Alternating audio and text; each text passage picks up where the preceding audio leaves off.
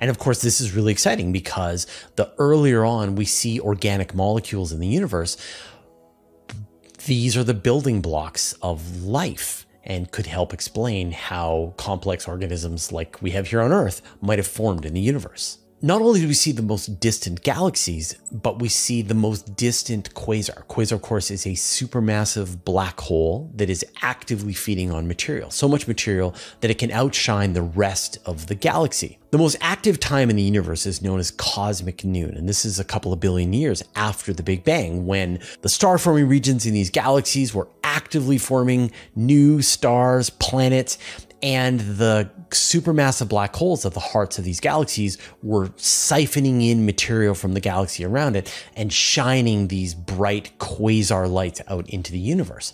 But once again, it looks like the universe was able to get into this activity a lot earlier than anyone was expecting. And so we saw this quasar called Ceres 1019.